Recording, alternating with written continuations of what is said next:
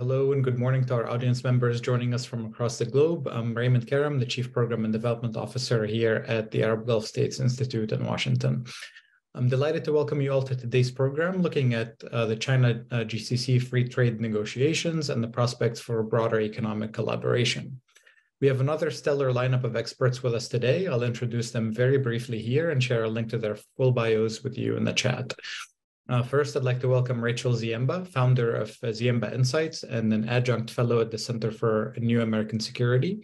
She previously served as head of emerging and frontier markets and co-head of research at Robini Global Economics.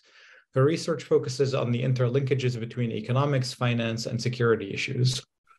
I'm also delighted to welcome Dr. Nasser Saidi, the founder and president of Nasser Saidi and Associates.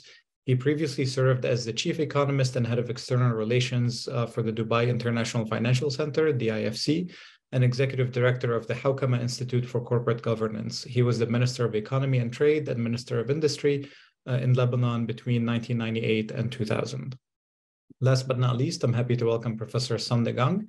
He is a professor of political science at the Institute of International Studies and the director of the Center for Middle Eastern Studies at Fudan University in Shanghai.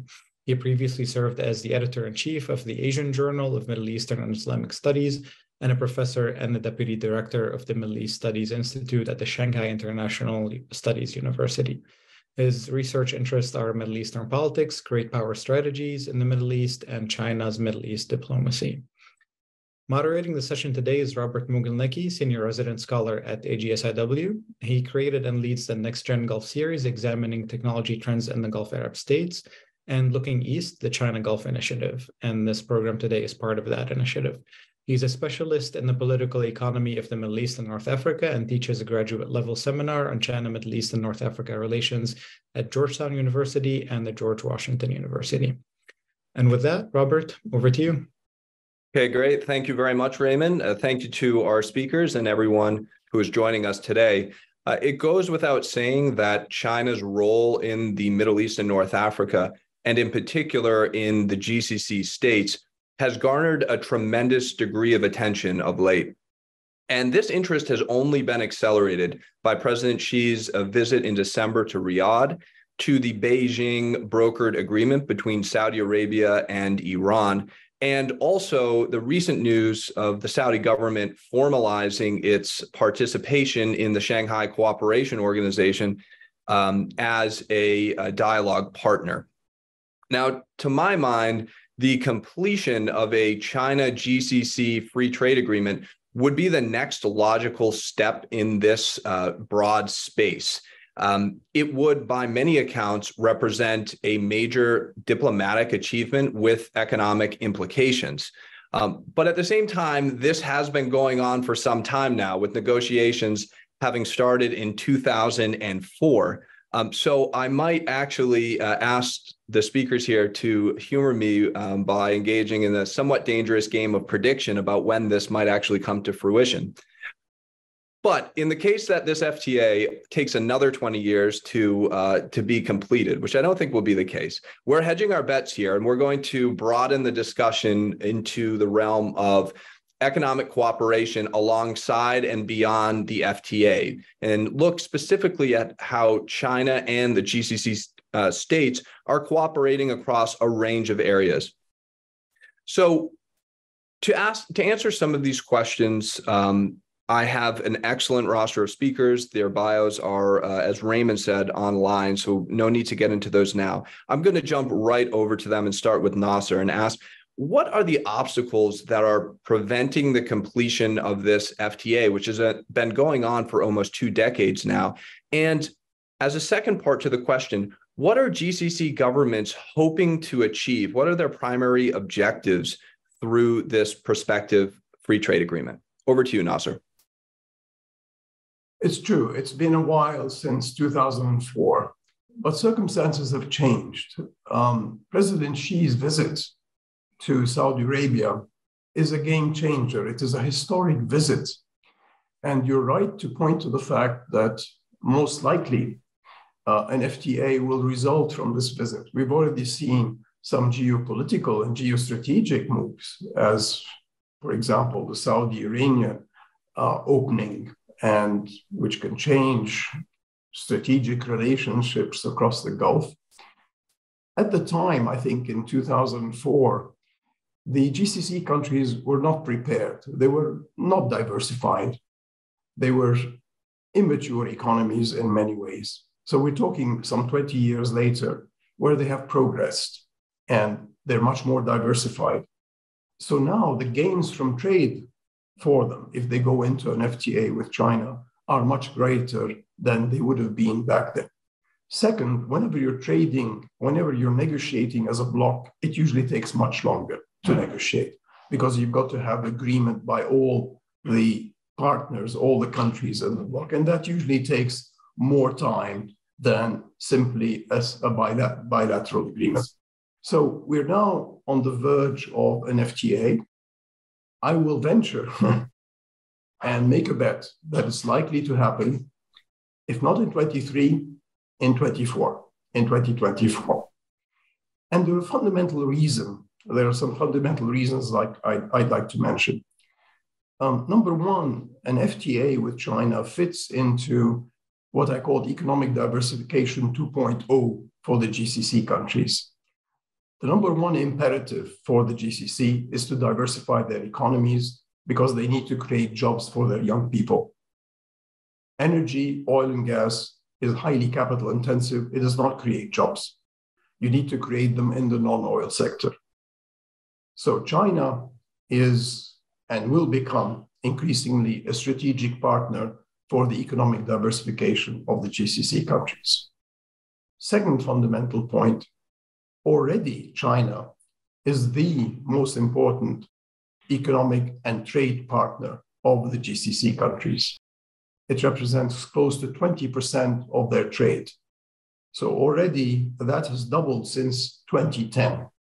And they've already gone beyond their trade with the EU. And the United States is in third or fourth category. So having an FTA with China will solidify the economic relationships, trade and investment relationships. And it's important to note that China is not just a trade partner, it is also an investment partner. It has invested some more than 100 billion into the GCC over the past 10 years, and that is likely to accelerate. So what we're looking at with the FTA is moving away from a transactional relationship, which was mainly energy-based, to a strategic relationship, economic, strategic, and most likely political as well. What are we talking about in terms of diversification? You've got to go into new sectors, services, technology, electric vehicles, renewable energy is going to be extremely important, climate tech, tourism in general. So what we're talking about is that China will become an integral part of the economic space in the GCC. So you're likely to have a large increase in non-oil trade. I will venture and say that that could triple within 2 to 3 years. That's a large number we're talking about, but I think the potential is there, particularly if you go to a deep trade agreement, not just a superficial free trade, quote unquote, agreement, but something deeper that goes into regulations, that goes into the relationship between state-owned enterprises and other. The FTA, I think, will also be the prelude towards developing payment systems and linking financial markets. Well, there's a lot of talk about the petro yuan, and perhaps we'll come back to that. But let's also talk about the trade yuan very simply. But let's look at the economics of it. The GCC and China are major trade partners, but they use foreign currencies, mainly the US dollar, for financing the trade. That is inefficient because you're running exchange rate risk, you're running payment risk, and you're running credit risk. It clears through New York.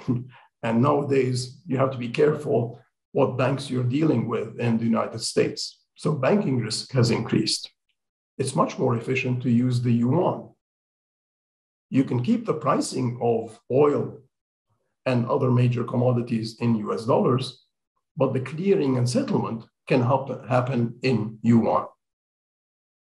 You want to link payment systems, and that, I think, will require increasing central bank swap agreements. You already have one with the UAE. I think the next one on the agenda will be a central bank swap agreement with Saudi Arabia. But also, I think you need to go further and link the financial markets. And that's important for the GCC countries because they're in the process of privatizing a lot of state-owned assets and state-owned enterprises. It started with Aramco. It's gone a lot into the energy sector, but also further along. That will open the door for China to participate and help de-risk fossil fuel assets of the GCC. Remember that as the world goes to an energy transition and moves increasingly away towards renewable energy, the demand for fossil fuels will decline. And that poses a risk for the GCC countries that their main source of wealth, their national wealth, could become stranded. So they need to de-risk that. They need to list a lot of those assets. And China could be a perfect partner to come in and buy some of those assets. There's also one other item, I think, which is extremely important in thinking of the relationship, namely that governance structures in China and the GCC are very similar. They both rely on free zones and special economic zones, an important role for the state through state-owned enterprises, and finally, in terms of the role of sovereign wealth funds. Both have very large sovereign wealth funds. The GCC are sitting on more than $3 trillion worth, and that will increase by another $1 trillion from now to 2025. China has about $1.5 trillion. So when you think of the firepower of the sovereign wealth funds working together to invest in Belt and Road initiatives, or indeed in the Middle East and in China, you're talking about major financial power being put to bear. And the final point I want to make is that with the geostrategic changes, Saudi, Iran, and maybe others, you're going to lead to greater stability in the region and the potential for the reconstruction of countries like Yemen, Iraq, Syria, and others. So what we're talking about is a change in the economic geography of the Middle East. I don't want to exaggerate the importance, but that is what's on the table. If you conclude an FTA and you let it all run with all the different dimensions I mentioned. Nasser, thanks for putting a lot of interesting points on the table. I know on the investment side and financial instruments, I know Rachel's eager to weigh in on that as well, and we'll give her a chance in just a moment. If I could briefly press you to briefly give us an idea about what exactly do you see as being some of the most complicated parts of the negotiation? I mean, what is presenting the biggest obstacles in the holdup? You did mention it is tough to negotiate with a block of countries, and that's a fair point. But if you had to point to one or two key challenges in these negotiations, what would they be? I think it's the lack of experience with policymaking and trade negotiations. Remember that the GCC countries have not been negotiating trade agreements. The last one was with Singapore, okay? The UAE has now gone ahead and now has CEPAs, comprehensive economic partnership agreements with a number of countries, including with Israel, with Turkey, Indonesia, India, importantly. So I think the ability to negotiate agreements, the trade capacity is there. The other one, I think, is the issue of what does that mean for relations with the EU and the United States? How will the United States react to a free trade agreement with China? If the US wants to be cooperative, which I hope, then they should try to move ahead with the GCC US free trade agreement, and the EU should do as well. So I think part of that reluctance in the past has been that you didn't have the capacity and you didn't know how other countries would react. But I think the fundamental reason is that you didn't really have developed economic sectors. What do you have to trade with China except for oil? Now that you've diversified your economy, you can now trade, you can now negotiate. Otherwise, there was precious little you could negotiate with. So I think your ability now to negotiate is there. You now have a vibrant and dynamic private sector as well in the GCC, and you have more to put on the table, which was not the case back in 2004. So back in 2004, it was very limited, and you didn't have the capacity to do so. Now you do. Great, thank you. Let me switch the direction of this conversation and the analysis and move over to Degang. Degang, what to your mind is Beijing's primary objective behind this FTA? What are officials who are involved in negotiations looking to accomplish? And I will also ask you to comment on an area you've published extensively on. What does this FTA reveal about the nature of Chinese economic diplomacy in the region?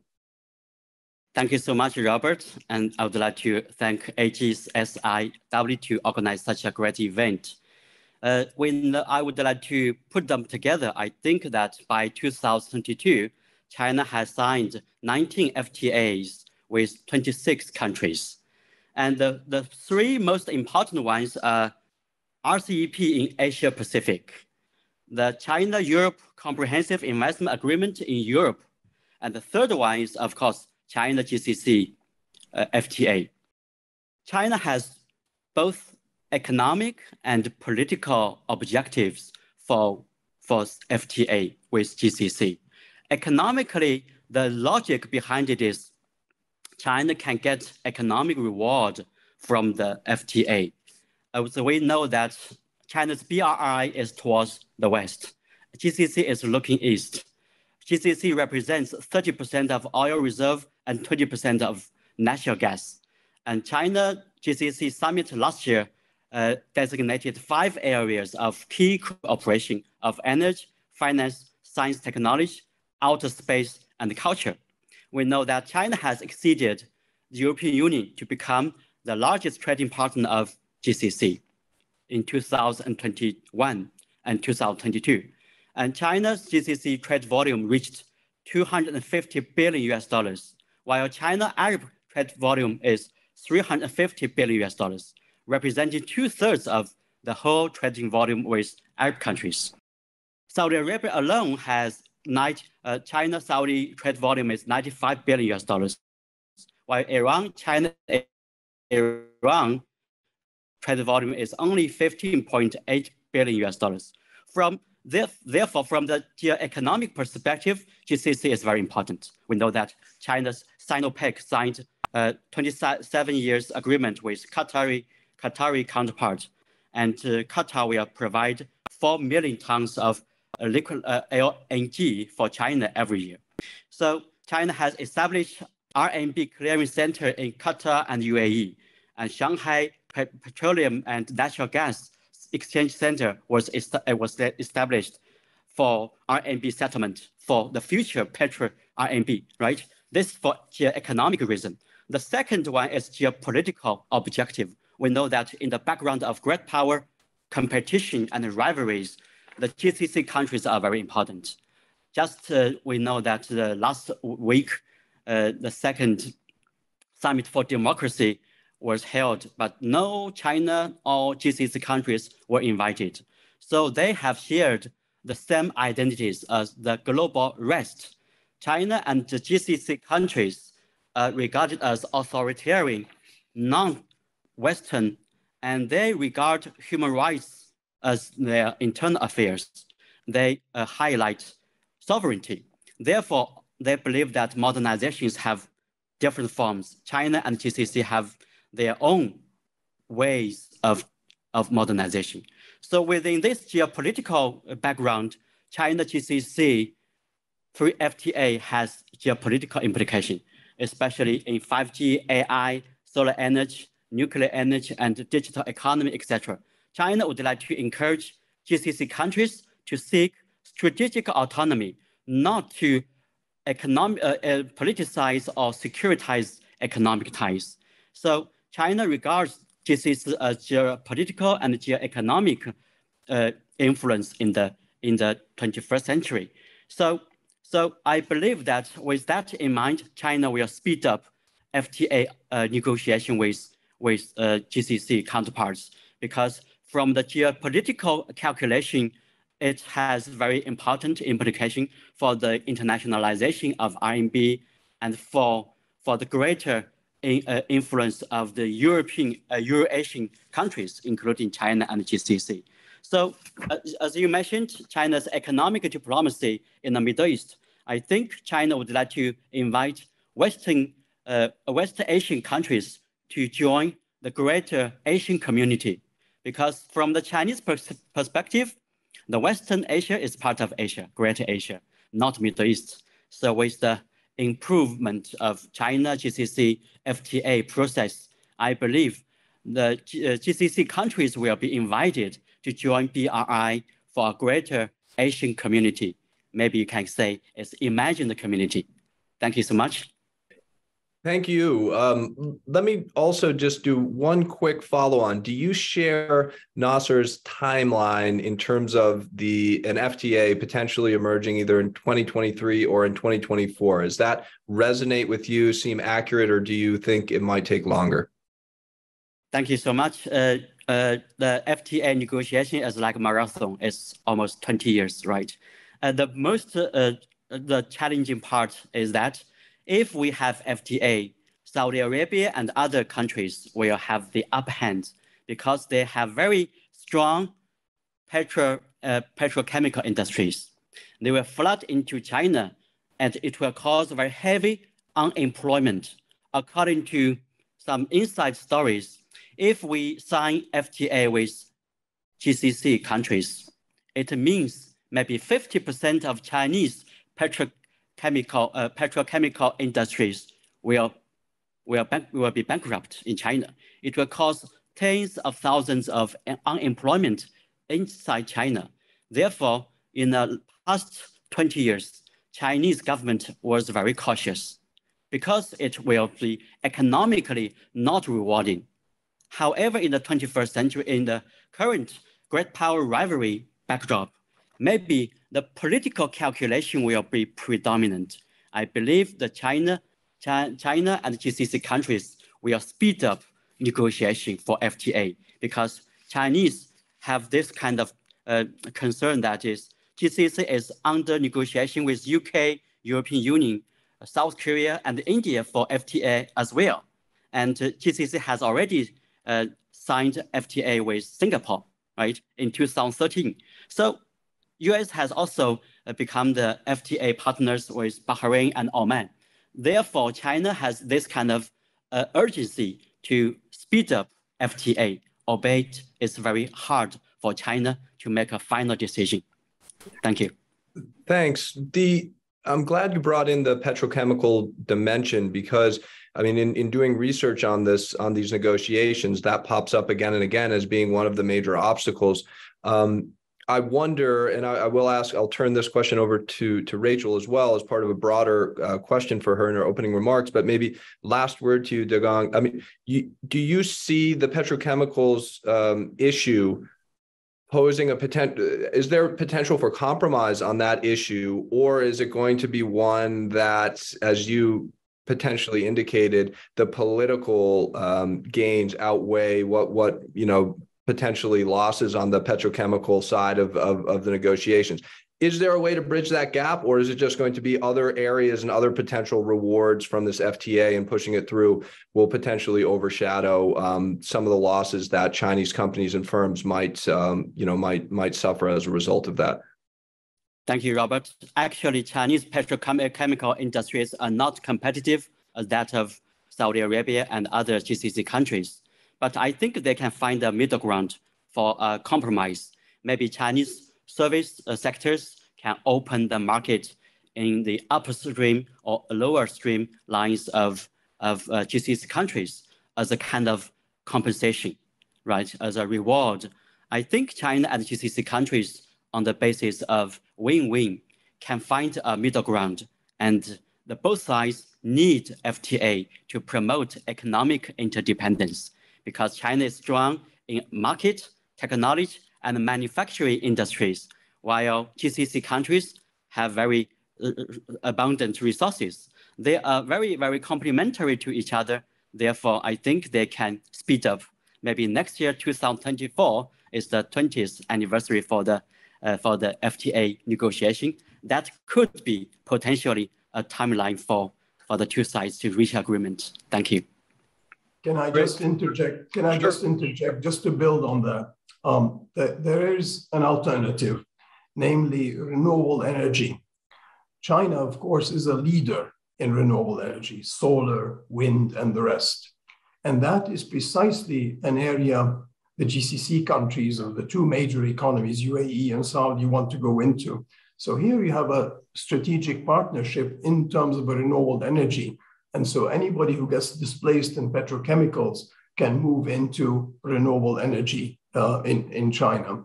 Second, I think the Saudis are building a 300,000 barrel, projecting a 300,000 barrel plant in China, right? A refinery. So there are alternatives to those potential losses.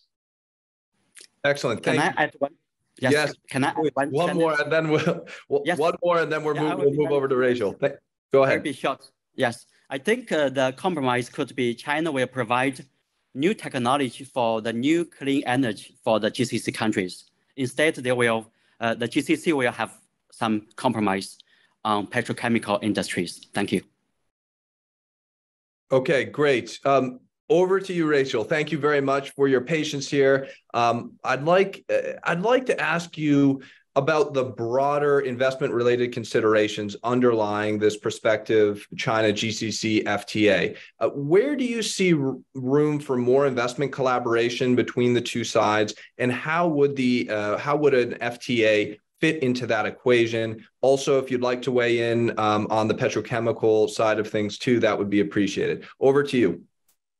Great. Actually, I think I might start there in the great debate that's opened up. And I'm so glad that we're talking about petrochemicals, both because it's sort of so important. And it's been really a stumbling block, not only in this FTA, but also I think more generally in other FTAs that the GCC has tried to sort of sign, right? Nasser and others sort of highlighted the sort of issues with UK, with Europe. There are other issues as well here, but petrochemicals as kind of, especially over sort of the past, being an area of kind of secondary and tertiary sort of value add production that the GCC was involved in, as opposed to primary energy, has really kind of been that sort of sticking point. I just reiterate, Nasser's point that it's of course interesting and been important to see Saudi Arabia in particular invest in refining and petrochemicals in China. That both I think highlights maybe it's not necessarily a way of easing the blow necessarily, the FTA, but it's also something that an economic relationship that went on despite the fact that there was not a formal FTA, but that there has been such commitment to greater economic relationships, right? And that's something that, and we can debate, and I may, sort of hedge your timeline, Robert, but I think what is clear is whether or not there's an FTA in the very near future, there will be more kind of economic relationships announced, and maybe a sort of narrower. My sense is if it's something broad and comprehensive that we're talking about, it probably takes us a little bit later into sort of this decade than necessarily in the next sort of 12 months, but we could see some sort of narrower deal and side deals. On the petrochemical issue, per se, one option to ease this is there could be a phase-in period, right? We've seen that not specifically in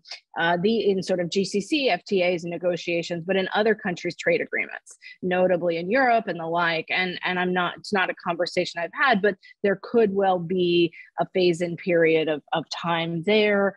But yes, ultimately, I think there's historically been a bit of a chicken and egg problem with the GCC China FTA and some others, which is that that generally GCC exports have been goods that in general have petrochemicals aside, they've generally been goods that have limited tariffs in China, right? Primary energy and the like. And you really see that when you look at the bilateral trade relationship or the GCC export side of the relationship.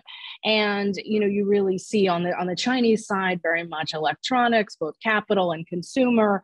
And so one of the challenges, this chicken and egg, has been that developing other industries locally in the GCC requires subsidies, requires incentives, requires redirection, and that if anything, there might be more of a push to protect some of those industries, which could make reducing tariffs a trickier thing. We've also seen a dynamic that as GCC countries have moved away from have tried to diversify their revenue streams. If anything, we've not only seen a move to VAT, but we've also seen in some countries, including Saudi Arabia, a move towards marginally hiking customs sort of tariffs. And so I think politically there are some challenges there. That's not to say that the FTA can't happen. And some of those adjustments reflected changes to align with other GCC countries. Some of it was adjustment to the common tariffs. But it just reinforces, I think, a point we've all highlighted, that the FTA itself would be sort of maybe less important than investment in financial and other aspects that could go along with it. Now, when we look at the economic literature, there's mixed stories of how much free trade agreements lead to investment. A lot of that has to do with the fact that they're very specific stories, right, in sectors. But ultimately, I think here, the political symbol of an FTA, particularly if it also starts to grapple with some non-tariff barriers, which I would argue are more problematic than the tariffs per se, because most favored nation status tariffs are not that high. And those would be sort of more significant. I mean, I think just to kind of put this out in a more broader global context and reinforce some points my fellow panelists have sort of made here, I think it's important to note that these discussions are coming at a time when obviously nothing is happening at an actual multilateral level on trade. And we've seen two different things happen globally, right? We've seen a recourse to more bilateral agreements and mini-lateral agreements, particularly in Asia. We have competing and maybe overlapping CPTPP led by developed economies, but with some emerging market counterparts. And we also have RCEP that China is a major mover of. And one thing I guess I would be watching for is not only implementation and the like of deals like RCEP, but whether moves towards a GCC China FTA also provide more scope for market access and other discussions with other Asian countries. I'm not trying to get us too far ahead of our boots, but that dynamic. The other trend we are seeing is narrower agreements based on sectors. And while we have seen in GCC countries and China, sectoral and targeted sort of agreements for some time, co-investment strategies, we're seeing that more from developed economies right now. Think of this sort of very narrow trade deal that has sort of come in place or coming in place perhaps between the US and Japan on electric vehicles. I think it will be interesting to sort of see in this sort of broader geopolitical context, in a context where, if anything, many countries don't want to reduce their trade barriers, sort of where this fits in and how far it goes. But back to sort of just to conclude these opening remarks, to your broader question about investment, I think we have continued to see joint investment of some of the strategic funds. That's maybe been slow between GCC countries and China. Arguably, that's been slowed down a little bit, both by the pandemic, as it made it more difficult to sort of do joint deals around the world, not just a regional story, but also by some of the structural changes underway within China's funds, particularly the consolidation of CIC and other entities that could change. But what is notable to me, of course, is that until now, we've mostly seen those co-investments in the extractive industries, in these sort of core areas, and whether or not businesses, and particularly maybe slightly more arm's length, slightly less state-driven businesses getting involved would depend not only on the FTA, but also on other policies to incentivize. I'm going to stop there because I can't wait to hear what the other panelists have to say. Well, don't stop just yet, because I asked everyone a follow-on question, so you're going to get one too. You narrowed the scope down into looking at agreements over particular industries. Nasser mentioned earlier CEPAs, the Comprehensive Economic Partnership Agreements, and that's just one example of bilateral free trade agreement like negotiations and initiatives. Do you see these types of activities as ultimately conflicting with and distracting from the completion of the China-GCC FTA? Or is this, is it something that can potentially enhance the negotiations? Or is it just, are these activities going to happen anyway and we have to bake them into our assumptions? These are activities that are happening at different levels and we just have to account for them one way or the other. Curious how you make sense of these, these different types of activities and the challenges and opportunities that it might provide for the kind of the topic of today's discussion, the broader FTA. Yep. So, that's always a question, right? Just as you have the question of, maybe it was more asked at a time when there was a chance of something happening at WTO level or the like, bilateral versus, sort of regional and the like. I tend to think if you carve out the area where there's the most mutual interest, then the broader deal might not get done. But then again, the broader deal might not get done anyways, right? So, it's one of those sort of, one doesn't know. I think the political impetus and indeed economic impetus, but especially the sort of political interest of China in particular, I think, to continue to sort of send a message out to the global community of support of trade. We can question, some of that's narrative, a lot of that is narrative. But I think there's an incentive to continue to work in this area. And I think both and the GCC countries, of course, have an interest in expanding these relationships. But I guess my view is that I think ultimately we're probably going to see more of these sort of targeted investment and other opportunities, the sort of financial linkages. That doesn't mean they might not be packaged as an FTA.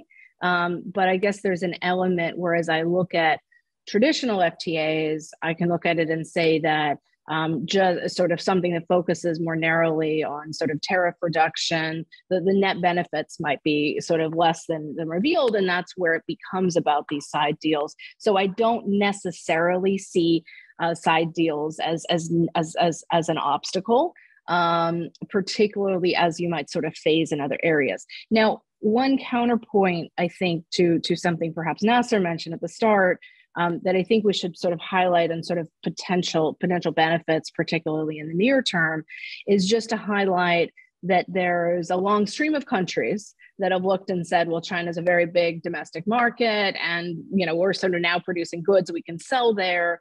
Some of those have been successful, but a lot of those have struggled. So it's not to say that there aren't benefits from greater economic cooperation, particularly on renewable energy and clean tech, technology transfer in a variety of areas. But just to say that even as China's moving up sort of the value chain and moving up sort of the wealth chain, there's also been a big push to deepen its own chains in technology and the like. And there's a number of areas where, sort of GCC might not be that competitive. So targeting and making sure of what are the areas that are really attractive will be important. And I think we can unpack that over the discussion.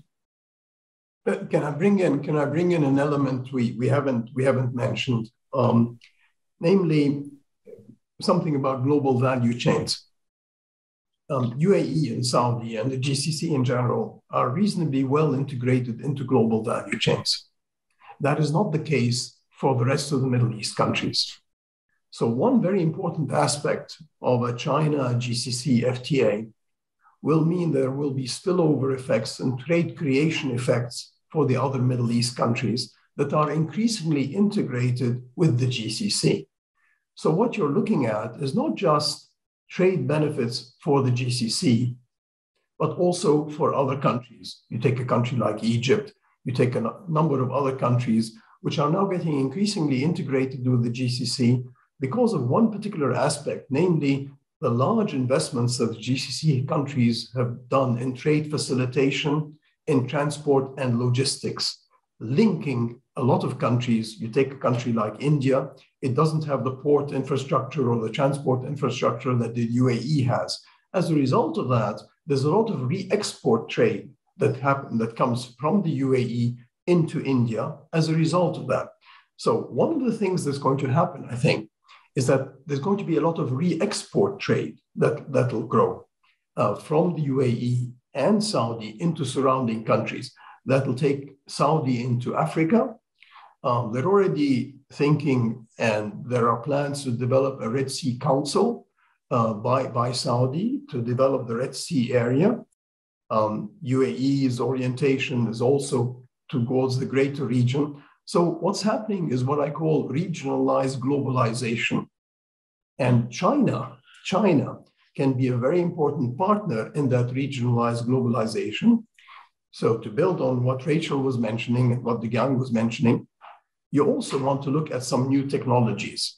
So for example, Saudi has always been looking at the automotive industry. It has a population of over 30 million. So it can be marginal as a producer. But now that you've got electric vehicles, then they can become competitive by partnering with China. And indeed, there's a Chinese company, Innovate, which is now going to be building electric vehicles in Saudi Arabia. So what you're talking about is new industries, high-tech, electric vehicles, AI, all of that, I think, is going to be on the agenda. Whether you want to strike a deal which is sector-specific, I don't think it's in the interest of the GCC. What you want is a strategic partner that's going to help you to go into economic diversification across a broad set of sectors. And the main difference I would submit, for example, with the EU and the US, is that China has been willing to invest in the GCC countries and the Middle East countries, something that we haven't seen from the EU or indeed from the US. So for example, when the EU opened up the Euromed agreements, it ended up just opening up consumption markets for EU industry in the Mediterranean countries. Whereas what we have seen is China has been willing to invest and therefore add to economic development and be a factor in economic development. So I think from a GCC perspective, that's what they're looking at. They're not looking towards just side deals. They can get those at any time.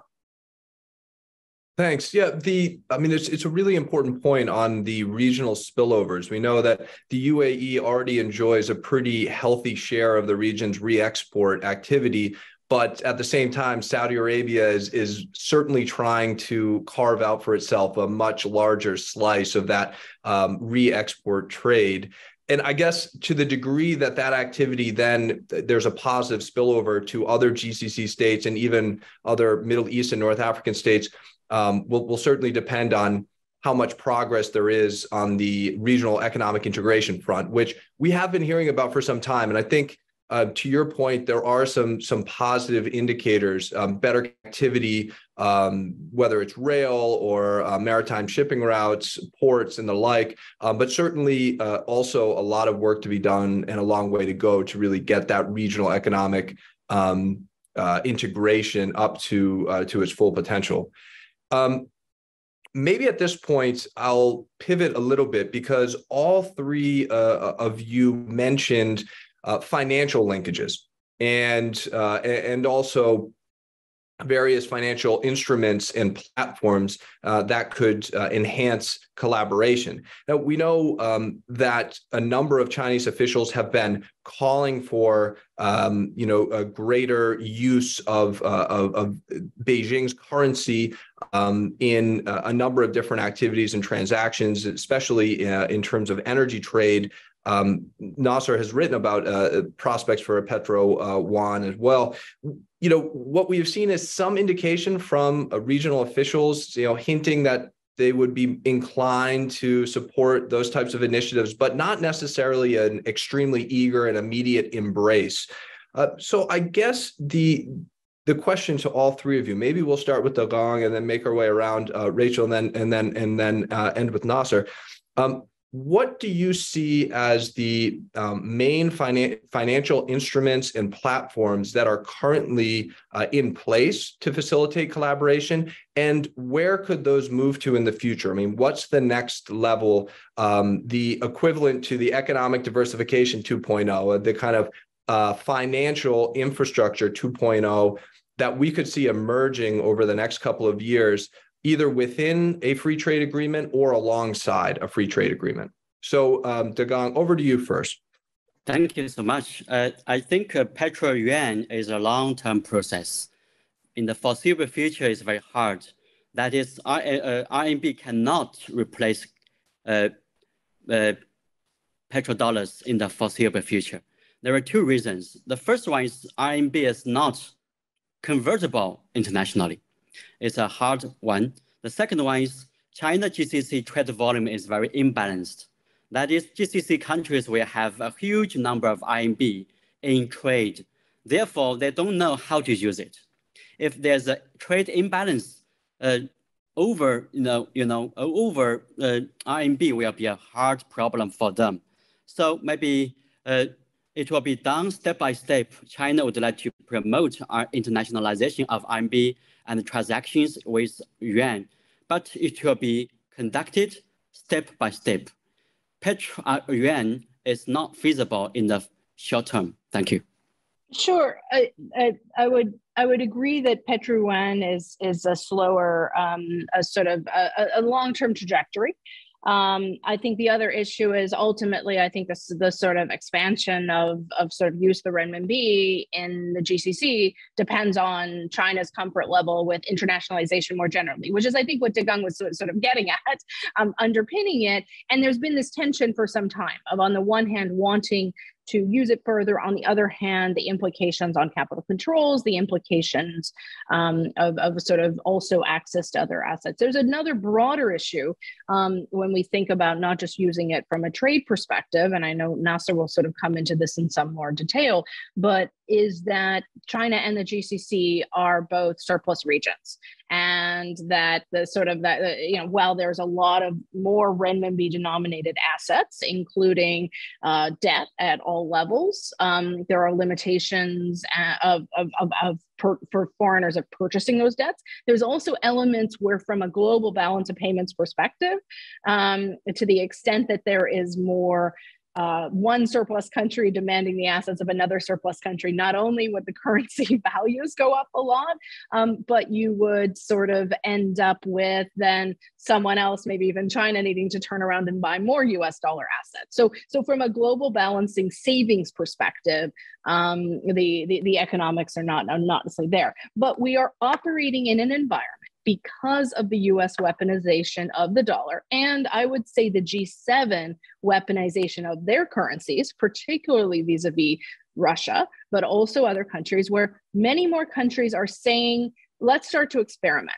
Let's sort of work with bilateral trade. Let's work with different ways of hedging commodity exports. We saw this sort of first yuan-denominated LNG trade. I mean, and of course, it's just the first. But I think this is an environment where countries that a few years ago would just sort of throw out, maybe we should do more bilateral trade in our local currencies, they're really trying to see what that would look like. And that goes to Nasser's point of, sort of needing some entities needing to be several steps removed from specific US banks.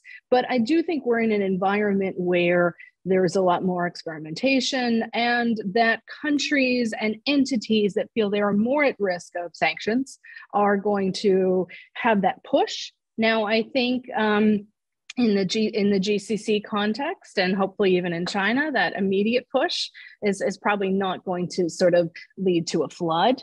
But I do think we'll start to see measures that make it a bit easier for companies to, say, issue in other currencies and the like.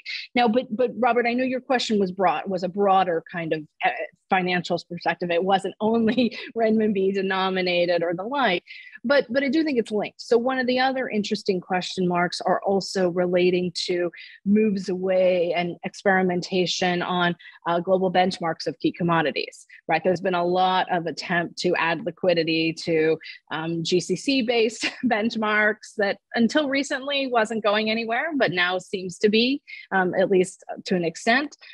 Chinese commodity exchanges really trying to sort of increase in that area. One thing I'm watching for is, especially in the LNG space, that has really struggled to get the right price discovery, because just pegging it off of an oil price doesn't really sort of fit the circumstances that we're in.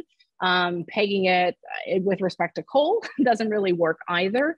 But sort of I'm watching to see if large buyers start to hedge in that way. So looking at sort of joint efforts to get to better price discovery. I am interested in whether there might be more sizable co-investment, sort of allocations of capital from, say, regional sovereign funds to sort of assist other parts of local balance sheets to list on public markets. That's something, that depends a lot on local and global liquidity conditions if it works. We are probably heading into a period where local liquidity conditions, especially in the GCC, might be relatively more robust, but at a global level, the sort of debt service costs, the impact of the impact of the rising interest rates suggests to me this is going to be a challenging environment for getting these items off the balance sheet. So that may be more of a medium-term story. And then I also just think, so we may see, sort of in that way. And then I just wanted to clarify, and I didn't mean to mistake there to say that just sectoral agreements were good and would be good enough. I was just saying that that they might happen anyways. The push would be greater, and that there would be a political and economic push to at least announce some things along the way. I could be wrong; they might hold out, but those kind of things are some of the things that that I'd be watching for. I think one challenge, as we think about the financial channels, some of those in my mind, given the challenge of the GCC to coordinate amongst itself, I think that's more likely to be bilateral than sort of at a regional level, but we'll see how the competition comes to play. Nasser, over to you on your thoughts about the Petro Yuan and any of the other broader points that Rachel just mentioned as well. So maybe let's recap a little bit and let's agree on where we are. I think what we would all agree on is that there's going to be a phased move towards a Petro Yuan, or what I prefer to call a trade yuan. Okay. You're going to need more opening up of the capital markets, both in the GCC as well as in China. To Rachel's point, these are both surplus countries. They all have to export. They're exporting their capital. They're trying to invest it. If you look at the period over the past 15, 20 years, it is the GCC countries and China that have been financing budget deficits and fiscal deficits in the United States. And the United States has been borrowing like mad. Net result of that is that GCC and China are sitting a lot of liquid assets in US dollars and in treasury bills. Now, as Rachel rightly pointed out, the United States has increasingly been weaponizing the US dollar. And we've seen that come to the fore recently with the Russian-Ukraine war. Now, the message to China as well as to the GCC is that if I don't like your politics, I could weaponize my dollar and I could potentially freeze your assets and I could potentially impose sanctions. And we've also heard noises from the EU that they could be wanting to confiscate Russian assets, or at least use the proceeds of investment from Russian assets to finance the reconstruction of Ukraine. That issue of potential confiscation goes against the whole idea that the West, quote unquote, stands for the rule of law and everything that we've been building in terms of liberalization for the past 30, 40 years. So there's a danger there that with what's happening in Europe, that the message comes to China and the EU and the GCC that you have to start thinking of protecting your assets. So I put that on the table because I think there is that message out there. So how is it that you can proceed? The first way is you say, I want to use the yuan for financing a lot of trade with China. Part of that is the oil trade, but there's also a lot of non-oil trade that happens with China. And you don't need to use the yuan as a reserve asset. All you're talking about is using the yuan for clearing and settlement of trade transactions. We've had that in the case of an LNG transaction recently. But on net, what you're really saying is that if I'm running a net trade surplus with China or vice versa, that can get settled in an internationally convertible currency like the US dollar or the euro or others. So what you do is that the bulk of the transaction gets financed, cleared, and settled using the yuan, and any net gets settled in a convertible international currency. But over time, I think what we need to think of is a scenario whereby the GCC countries are saying to the rest of the world, we're going to be opening up our markets. That's happened already with Tadawul, it's happening in the GCC markets. And the message really says is, if you want our capital, come and list here, come and use our markets for listing. And I think one interesting area is renewable energy. At the moment, there is no renewable energy finance hub in the world. There's none in London, not in the US, not in Zurich, not anywhere else. So the potential is for the GCC countries to become the hub for financing renewable energy globally. And let me put that in a wider context of saying, what we're seeing is a new global energy map, which has been developing. Russian oil and gas has now been going towards China, India, Pakistan, and others. So a lot of those flows are now going towards Asia, along with oil and gas from this part of the world. But the next step is renewable energy. The GCC countries have a comparative advantage in producing renewable energy through solar power and wind. That can translate into exporting electricity, right, into Europe through cables and lines. You don't need to export your oil and gas, and as well cables into India and other countries which are now importing oil and gas. So what you do is you convert your oil and gas capacity into renewable energy capacity.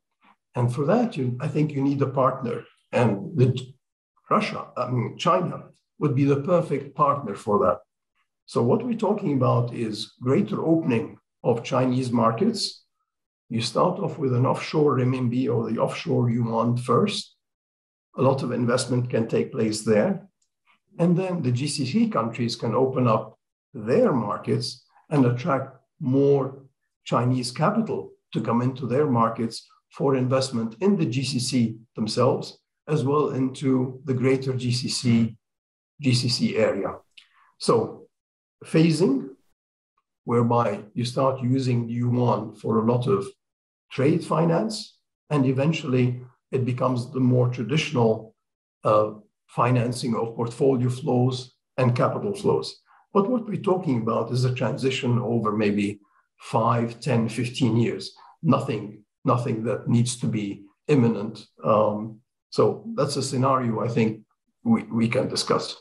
It's a really good segue actually to one of the questions from our audience, which I'll turn to now.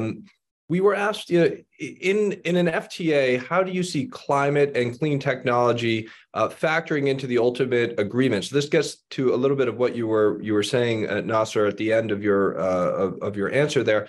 And how consequential will emissions reductions as a goal be in the final FTA negotiations? I wonder, when we think about other global examples of FTAs, are there any models or useful case studies where these issues, climate-related concerns, clean technologies, have been folded into FTAs, and how might that be done in this particular case? Maybe Rachel, I see you nodding there. Would you like to kick things off? So I think we need to unpack two pieces here, right? Because I think we can talk about, and Nasser has highlighted in really great sort of detail this sort of idea. But so I think we can highlight and split out the clean energy technology, the production, which of course to some extent is like any other kind of good and indeed service that could be covered. And so I think in some ways there's a lot of FTAs out there in the world that were not really focusing on these components. And if anything, there have been you think about developed country tariffs that sparked up, particularly in the US, to block Chinese solar panels. There's also, and it's anti-FTA sort of measures. So there's the piece on the items, the components, the whole supply chains of clean energy. And then there are environmental regulations and guidance that also sometimes are sort of there alongside FTAs, and sometimes are, some of it's a dynamic, as I think we've alluded to, that often in setting services and guidelines and principles, countries will align them to something that has bite. So historically, before the US and other countries use sanctions at the drop of a hat, trade agreements were sort of the things that had bite and sort of compliance. And so there was a lot of questions about labor and environmental measures. And I'll note that even this morning, I was reading news that the even longer standing discussions between the EU and Mercosur over a free trade agreement are faltering over environmental side deals. So I doubt there would be a sort of environmental sub deal per se around committing to climate targets or the like on a China-GCC FTA for a variety of reasons. They would be seeing any of the issues in this sector as helping meet their targets, but there wouldn't be something like a side deal on stopping deforestation, which is what's holding up, as I say, the EU-Mercosur deal, among other things that suggest that that deal is more complicated. So that dynamic, and then of course both the renegotiation of NAFTA and the NAFTA sort of per se. And even what I think the US is trying to do with the IPEF in the Indo-Pacific involves a shift towards principles and rules relating to environmental standards and the like. As I say, that second piece is probably less relevant for our discussions here. And that there's been an element in other FTAs to maybe sort of update and upgrade and think about these supply and value chains that really weren't a factor 10 years ago, 20 years ago when some of these FTAs were done. But I do think there's probably an interesting question about the creativity about what are the tools needed to incentivize technology transfer, to incentivize innovation that is even more sort of suited to the climactic and other conditions in the GCC and in the broader MENA region. And those could be sideline deals to sort of an FTA. Nasser. Maybe quickly, Robert, just to quickly to answer your question. So far, I don't think we've seen FTAs include climate-related conditions. I think the next generation of trade agreements, free trade agreements and others, will probably venture into climate change. We've seen, for example, the EU wanting to impose carbon taxes and carbon border control taxations. I think you'll probably see more of that. But these are still very, very early days. To come back to the GCC, I think, and China, you have a natural partnership because both of them have large carbon footprints. Both of them have an incentive, and China has been heavily investing. It is by far the largest investor in clean energy and renewable technology in the world, by far passing the EU and the US. So both the GCC and China have a strong incentive to invest heavily into renewable, okay, and particularly solar. So I think what you're going to have, what I see in the future, is a natural alliance between the two of going into renewable energy technology, particularly solar, but also wind and other. Carbon capture is another one. Let me mention two other technologies which I think this part of the world can be exporting, which are climate tech. One of them is desalination. 80% of the water that we use in this part of the world comes from outside the region. 50% of the desalination capacity of the world is in the GCC. And they've been using that for the past 30, 40 years. This is an exportable technology to the rest of the world, which is living water stress. So I think this is an area where China and the GCC can work together. The other one, and perhaps surprisingly, is district cooling. Most of the world has these air conditioning units which you have hanging out of apartments and offices. That is highly inefficient. What the GCC have done, particularly UAE and Saudi, is that they've developed new areas. And in order to do so, they've gone through district cooling. So you have a cooling plant which serves a whole district. That again is an export technology. So I think as you move forward, those two, the GCC and China, I think will be at the forefront in terms of renewable energy and will be major investors in renewable energy and will drop many of the barriers between them to let that industry grow very fast, and climate tech in particular. Thanks. Degang, I'll give you the chance here, the last word on this subject. Where do you see climate-related considerations, renewable technologies factoring into either these ongoing FTA negotiations or just kind of ongoing and broader economic collaboration between China and GCC states? Thank you. I think Nasser is right. In China-GCC FTA, green energy, clean energy is not the focal point. Actually, China is offering solar energy and nuclear energy technology to GCC countries. But in negotiation, this one is not a conflicting point. Maybe another one is very important one is railway systems. I think we should notice that China is a manufacturing factory, world factory, and in railway systems, China is very strong.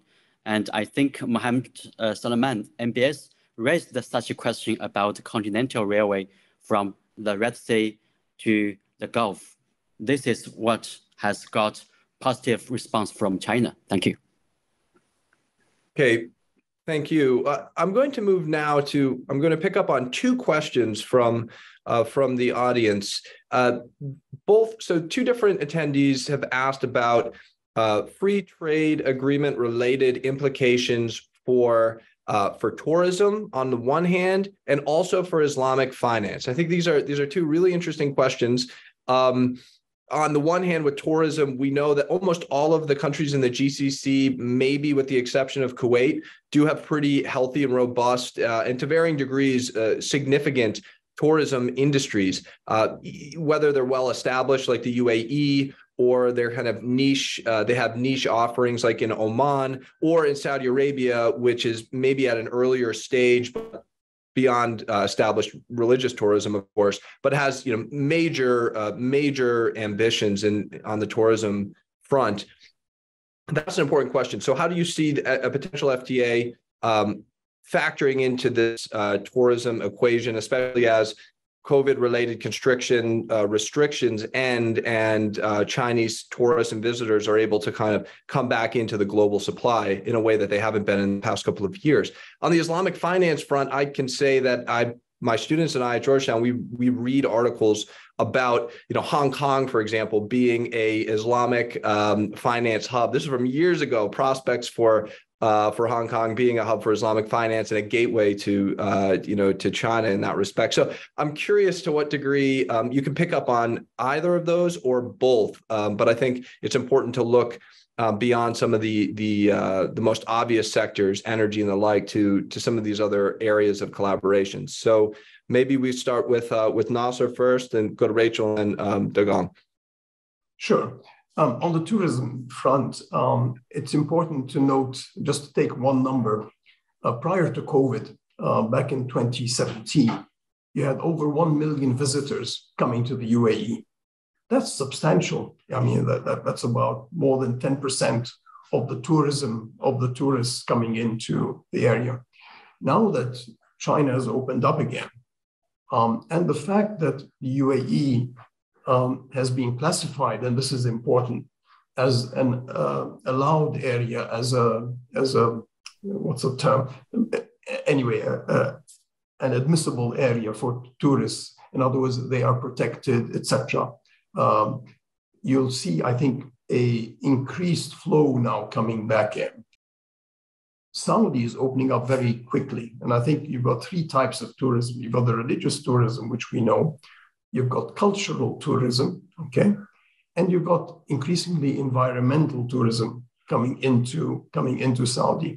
And Saudi is looking at that as a major area. So I think services in general and tourism in particular, and therefore visa agreements, will be part of any FTA. Already the UAE is providing long-term visas. Tourism visas are available online. Saudi is going the same direction. Oman is going in the same direction. So I think this part of the world is going to be a major tourist attraction. And on top of that, I think we're talking about maybe long-term tourism turning into long-term residencies, which we've seen already. And again, they have every incentive to try to attract people with the skills and knowledge, again, as part of diversification. On Islamic, I think it's a different area. There was a lot of interest across the world and also in Hong Kong to develop Islamic finance, sukuk, and a lot of similar instruments in order to attract capital from this part of the world. I think there's less interest today than there was maybe 5 or 10 years ago. However, I will mention one area, namely that Islamic sukuk and Islamic finance is particularly environmental finance friendly. So very friendly towards sustainable finance, because the ethical principles underlying sukuks and similar Islamic finance instruments apply very well and transit very well into sustainable energy and sustainable finance. So I think you might have a revival of that interest, and I could easily see the listing of sukuks, particularly in the UAE and Saudi, being attractive to inflows to go into those sukuk, and vice versa, having trading with Shanghai and Hong Kong. I think part of the FTA is going to be looking at how do I link the Hong Kong market and Shanghai market through a connect to the UAE markets and to the Dawal in Saudi Arabia. I think that's certainly on the cards. There has been some initial discussion. So I think you'll see more of that, along with potentially a linkage of payment systems through Hong Kong. And Hong Kong has a distinct advantage because it already does real-time gross settlements of dollars, euro, pound, and Swissy in real time, as well as the yuan. So linking UAE and Saudi with the Hong Kong market and the Shanghai market can happen through the payment system in Hong Kong. So I think that is very much on the cards. Rachel, would you like to pick up on either tourism or the Islamic finance thread? Yeah, so I think in both cases, we're talking about areas that might benefit from the broader deepening economic relationship and the focus and the government focus on these relationships. I mean, I think, and it's possible that gets folded into an FTA. It's possible that's just sort of part of the general focus. Again, I think there are certain sort of policy moves that were done on the GCC side in the moving out of the pandemic that make this a bit easier. I think if anything, I might be watching for other services to be sort of more folded into FTA or later phases, which maybe are a little bit tougher to do than tourism, right? I mean, that might not be in the initial phase. Not all FTAs cover services as well as goods, or might cover some. There are lots of non-tariff barriers and services, but I guess that's where I might be watching as well for common, sort of areas around, mutual recognition of even different service providers. So something to watch. That might be another follow-up FTA, but something to watch there. Yeah, I would tend to agree on the Islamic finance side that that might not be folded in, sort of per se. And if anything, yeah, so I don't think I have anything to add to what Nasser, sort of highlighted there. But ultimately, I think where tourism is concerned is other policies that aren't necessarily a part of the FTA, including even Chinese policy choices about facilitating outbound visas, not only being a preferred destination, but also just even the speed of exiting. Those are going to be quite important. And then, of course, once you start having tourism flows, a number of other service flows that materialize. But ultimately, I think this is a good example of our broader sort of discussion, which is to say that the way the FTA is being conceptualized is not sort of a narrow FTA, that the benefits will depend on exactly what's incorporated. And it's why I think it's an important thing for all of us to kind of keep tracking exactly what's been sort of agreed to, what the different things are, what the different phases are. Maybe I'm talking our books, right? But you sort of, so often out there in the press, there's a discussion of, there's an FTA, and what does that really mean? And I think here trying to combine together the set of different policies that are done, whether it's under the overarching umbrella of the FTA or whether it's just pulling together other things that have been announced, those are going to be important things for us to match sort of, what's announcement effect and what's announcement, what's actually being facilitated, and what's going to be short-term versus medium or long-term impacts. Degang, over to you. Yes. For FTA, in terms of tourism, I think China and GCC countries are promoting people-to-people exchanges. Therefore, tourism will be very, very important one.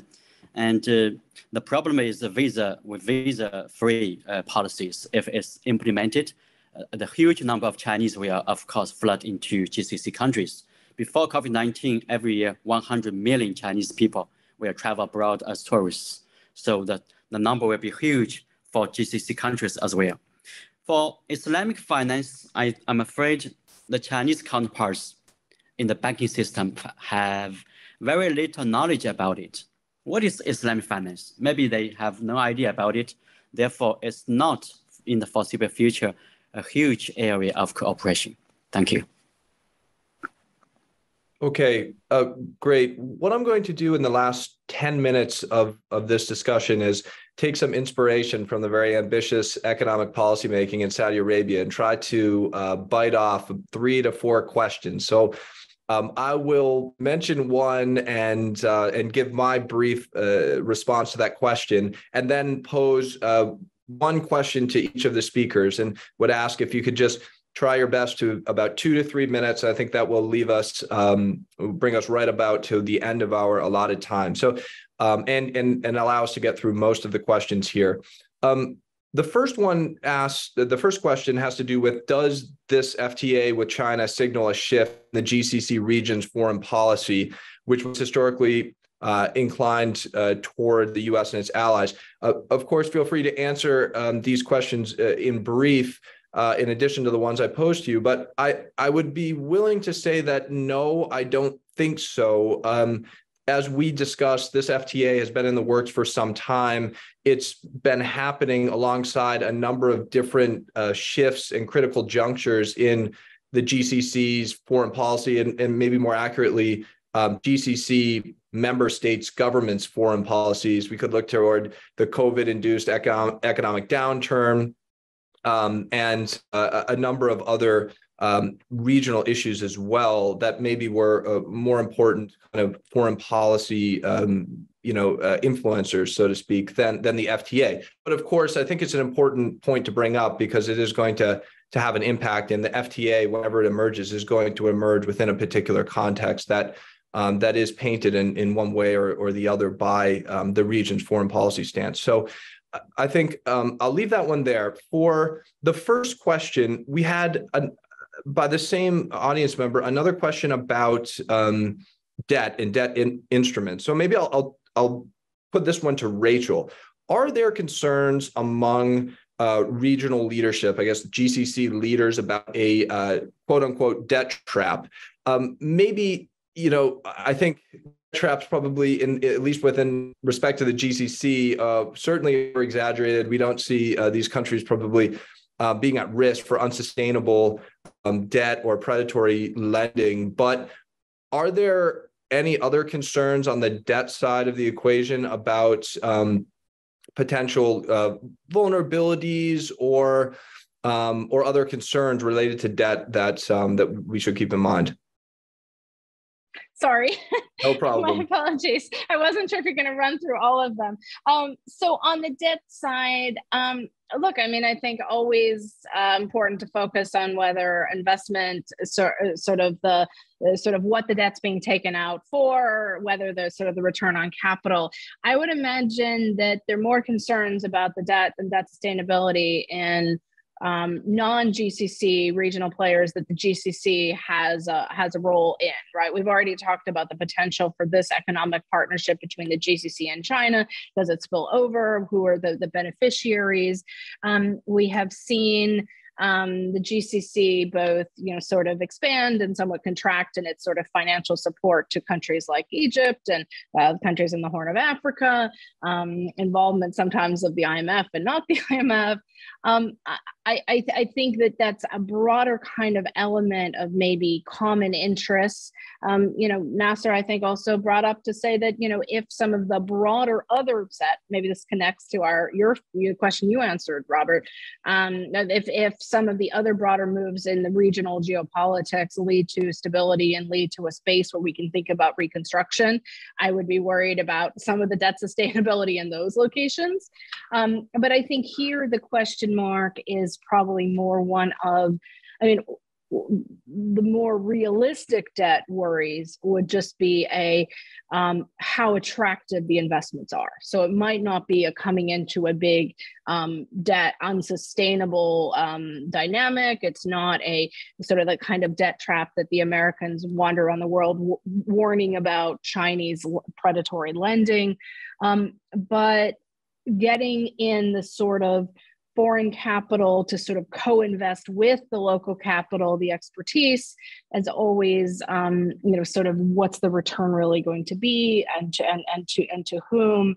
And then I guess there's also going to be an element that's relevant, not specifically in this FTA, but of what's the return, what's the overarching, what's the overarching exposure from sort of local, say, interest rate sensitive sectors. And that is something to watch. And that will then play into how attractive these entities are if they're being listed on local exchanges or global exchanges, and this whole sort of question here. So not the FTA per se, but yes, always debt and financing have to be a factor.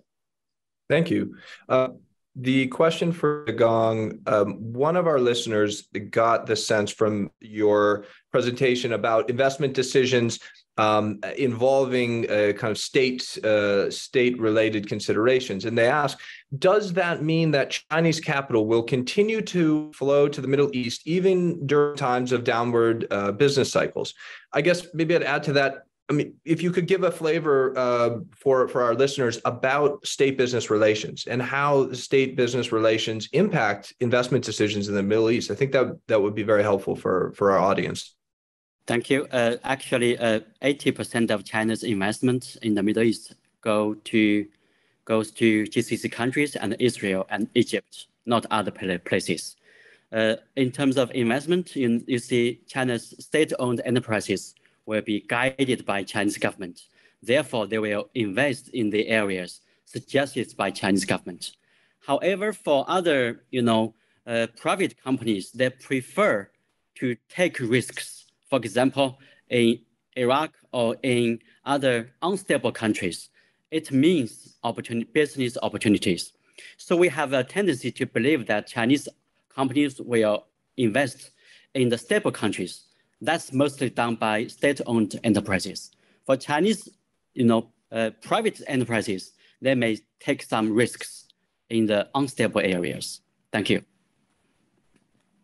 All right, and finally to Nasser, one of the attendees picked up on points of I guess that you covered on FDI, and I don't recall the exact, but they put out this number of $100 billion of Chinese FDI to the region. The number stuck out in my mind because Saudi Arabia has plans in place to try to increase annual FDI up to $100 billion by 2030. So it also jumped on my radar for another reason. And of course, if countries like Saudi Arabia are to reach those very ambitious levels of FDI, I think it's safe to say that some of the source destinations or the sources of FDI will come from firms and investors in China. I guess maybe could you just pick up on maybe dig a little bit deeper into the Chinese FDI story in the region and where you see that going in the future? Thank you. Yeah, so the number I mentioned was for the period from 2010 to about 2018. Yeah, a lot of big decline during COVID. As Degang was mentioning, a lot of it went into energy. Yeah. And to a lesser extent into real estate. And of course, it went into the biggest countries, Saudi and the UAE, with Saudi getting the bulk of it, UAE, and then to a lesser extent, other countries in the region. Now, the reason why the number does not appear very large, and it isn't very large, is because there were restrictions on inward flows and on FDI. So you could not invest in real estate. It's only recently that it's been opening up. Saudi is now announcing that they're going to allow foreigners to own real estate, but primarily much of the investment could only take place in special economic zones and free zones where you had liberalized access. Okay, that is now behind us. So if I look forward, now that you have much more liberal policies in terms of FDI, I think that'll accelerate. And then you've got a number of mega projects which we know about, particularly in Saudi Arabia, NEOM and others. And the clear strategy and intention in Saudi Arabia is that, including also for investment into startups and startup industries, is precisely to attract foreign investment into those areas. So the state will come in, provide seed money, attract private investment, and attract international investment into those industries. The question about the debt trap is not relevant for the GCC countries. They're net capital exporters. They have relatively low levels of debt. They have sound finances. And remember, one important point, they diversified their sources of public finance by introducing VAT and other taxes. So the fiscal situation has become much more sustainable than it was a long time ago, where they were highly dependent on trade taxes. So now, for example, in the context of an FTA, they can drop those trade taxes, tariffs, and others without any impact really on their fiscal sustainability. On your final comment, I think you mentioned this issue, is there a shift in foreign policy? I don't see that shift in foreign policy. What I do see is increased disengagement by the GCC countries from regional conflicts. They want to go back to economic development and to develop their countries and help develop other countries in the region. So you've seen them disengage from the Palestine-Israel. They've now opening relations with Turkey again, Iran. They want to be able to stabilize Yemen and maybe help rebuild it. So what you're moving towards, I think, is greater geostrategic stability and using China as an agent, if you wish, for want of a better word, able to talk to all the countries in the region at a time at which maybe the United States and Europe don't have that ability to dialogue with other countries in the region, say, and Iran. So Chinese diplomacy has been able to open up areas that were previously difficult to negotiate. So I think what you're entering is also a new geostrategic map for the region. Thank you very much. It gives us a lot to think about and much more to discuss in future events here at the Institute. We are just a minute over, so I will bring this to a close, but not before thanking Rachel, Degang, Nasser for your really informative insights here. Thank you for all of those who stayed to the very end here and to listen with us, and we look forward to welcoming you to another event soon.